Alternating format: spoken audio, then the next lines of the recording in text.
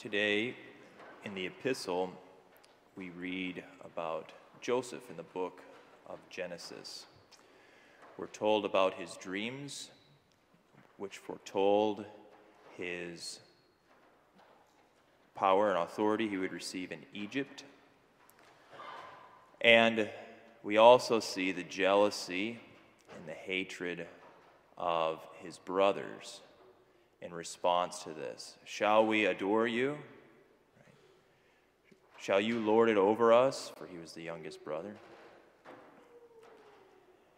Their jealousy and their hatred in their heart, which they fostered, led to their desire to kill him. Joseph's father, Jacob, Israel, sends his son Joseph to check on his brothers who were tending the flocks, to see if all was well. When his brothers see Joseph coming over the hill, they mockingly say, "Oh, the dreamer is coming," and resurrect in their hearts that enmity, jealousy, and hatred they had for their brother. We know what happens next. They don't kill him, but rather they throw him into an old well. And leaving him there to die, they find a better solution. A band of traders are going down the road to Egypt. Hey, let's make a buck off our brother. Even better. It's much cleaner and far more profitable. So they sell him for the price of a slave to Egypt. We know what happens to Joseph next. He rises through the ranks, interprets the Pharaoh's dream. He's placed second in command to the Pharaoh, the Lord of the house, who has all the authority of Pharaoh besides the throne.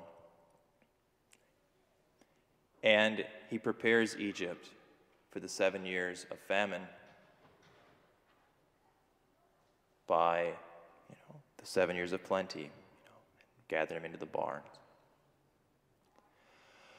Joseph is presented to us in this time of Lent, because he is a type of our Lord in his passion, death, and resurrection. Our Lord was also betrayed and killed by his own brethren, the chosen people. They were rejected. They rejected him as they rejected the prophets who came before him. He was sold the price of a slave, crucified, and placed in the earth in a tomb. He rose again to feed us with his own flesh and blood, to help us on our way to heaven, to feed us on our way to heaven, to save us from the famine which is caused by sin. Joseph, then, is a good example, another type, as I mentioned, of our Lord's passion, death, and resurrection, and will continue in the epistles of this holy season of Lent to see the different types in the Old Testament, in the prophets, of our Lord's saving action of his passion, death, and resurrection. And so let's pay attention to those things, and also how they are paired with the gospel. For in today's gospel, our Lord gives the parable of the vineyard that's hired out to farmers to tend and to bring forth fruit in its appropriate season. And he sends different people to check on the laborers to see how things are going.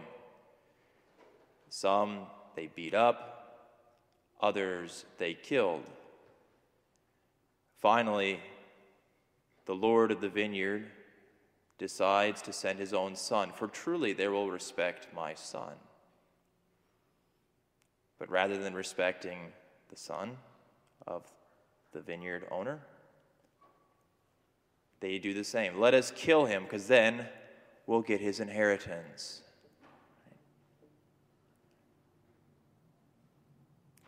The Pharisees understood our Lord was talking to them about the vineyard of their souls. Because he asked them a question, what should be done to these laborers? He said they should perish in a miserable death, and the vineyard should be given to others to tend. And that's exactly what happened. The Gentiles will bring forth the fruit that our Lord looked for.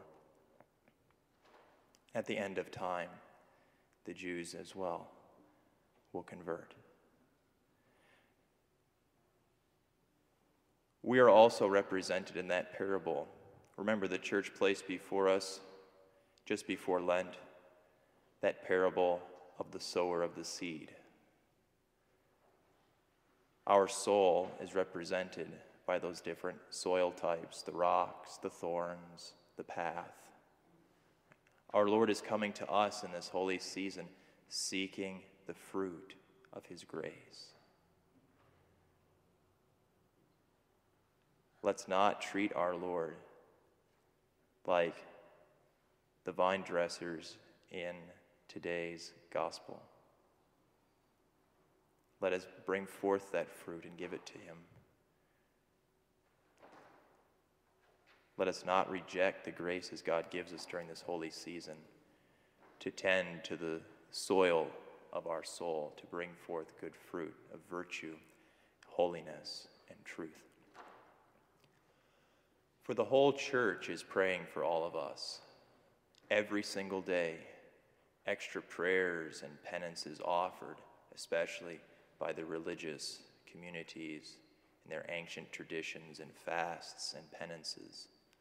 All of those graces are being poured out on the church generously during this time of Lent. So let us open our souls to them, and we with Christ will rise gloriously to new heights of holiness come Easter Sunday. In the name of the Father, and of the Son, and of the Holy Ghost, amen.